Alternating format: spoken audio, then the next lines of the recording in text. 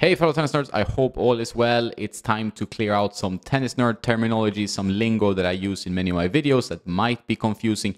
If you have other ideas of lingo that I should clear up, that I should describe, let me know in the comments below. And I deal with this in an upcoming video. But let's start. This is all on tennisnerd.net. I'll throw in some extra ones as well that I forgot about. Go to tennisnerd.net every day and check out content. Please, thank you very much.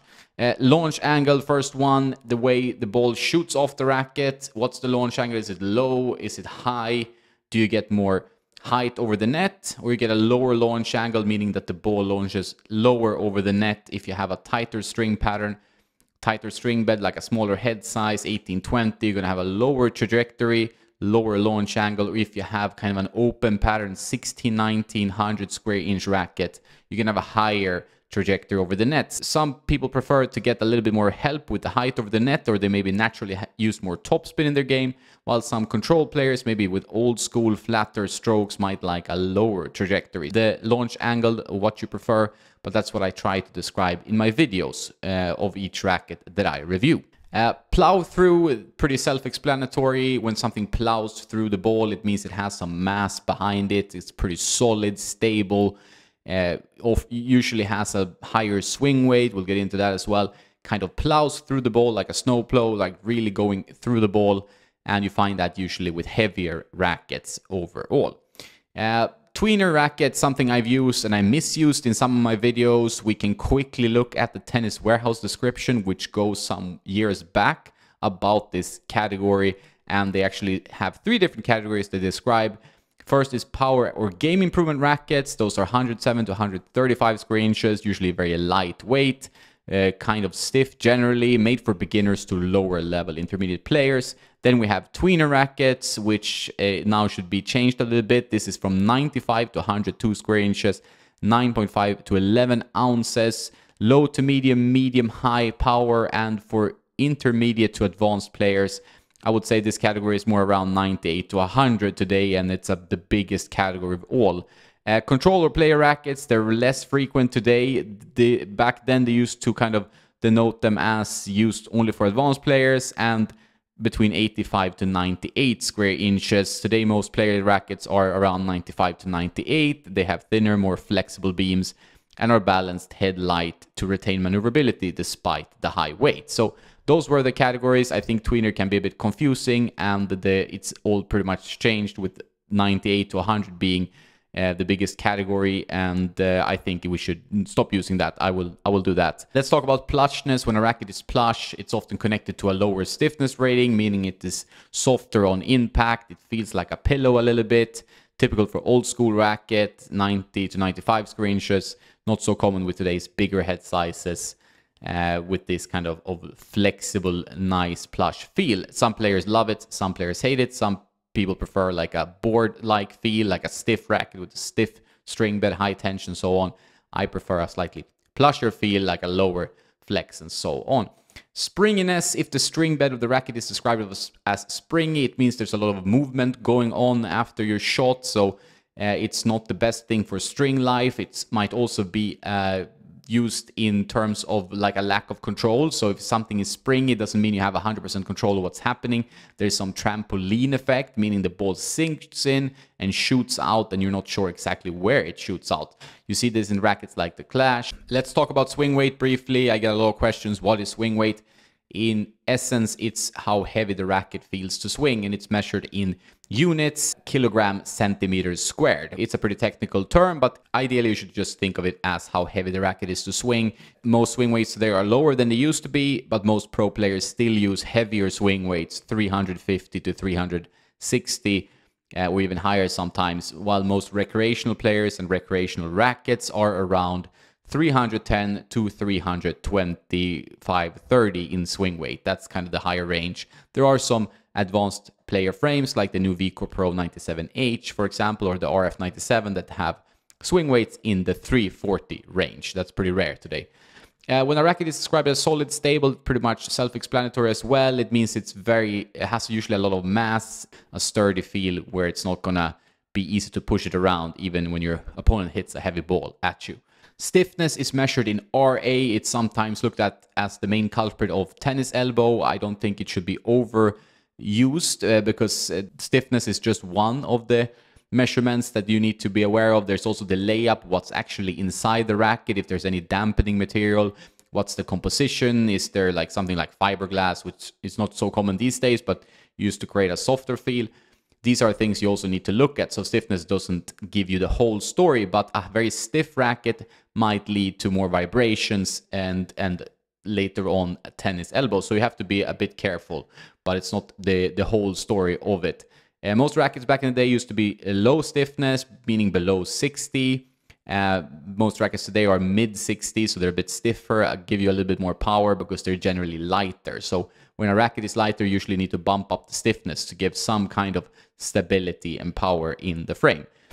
Stiffness ratings are usually given unstrung, but when you add strings, they drop around 3 points. So a 70 stiffness rating is usually around 67 with strings. As you add strings to the racket becomes more flexible. That makes a lot of sense. Sweet spot, that's the optimal area where you should hit the ball, meaning that the ball will give its optimal feel and power, and you will have a good shot when you hit the sweet spot. Some sweet spots are described as massive, as the gravity line was introduced as massive sweet spot dominates the game.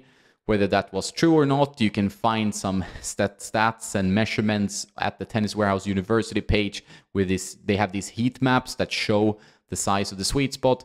I think sometimes a large sweet spot might not give you the kind of control you want and doesn't mean that you're going to hit it over and over. Sometimes a smaller sweet spot gives you a little bit more confidence. It all depends on your style of play. So it's not all about the size of the sweet spot, but generally a bigger head size and more real estate in the head and the string bed will give you a bigger sweet spot. Open string pattern. When a string pattern is described as open, it means the holes are wider, larger, and it means that they will create more movement. There will be more room for the strings to move. The drill pattern, how the grommets, how the string holes are drilled, is more wide apart, giving you a more spin potential. It doesn't add the spin. You have to still hit the ball. That is what imparts the spin in the end. But the potential of more spin is there when you have a wider string spacing. When you hit the ball and then they snap back into place. That's what you see with polyester strings and not with multifilament or gut strings. But an open string bed, you'll see that in a 100 square inch 1619 pattern, for example, where you find a tighter string bed in an 95 square inch 1820 pattern. Beam width, that is the thickness of the racket, the thickness of the beam. It might change. It might be one constant beam. It all depends on the design of the racket. A thinner beam is usually more flexible, gives it a little bit more maneuverability through the air, but less power, less stability. A thicker beam, you have that extra power, extra stiffness, extra stability.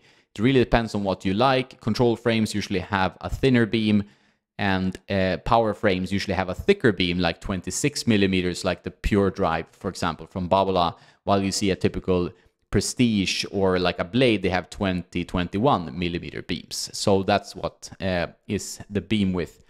Headlight balance or head heavy balance. The racket has a balance point. Where is the balance point? Is it towards the handle, meaning head light, so it's light in the head, or is it towards the head, meaning it's head heavy?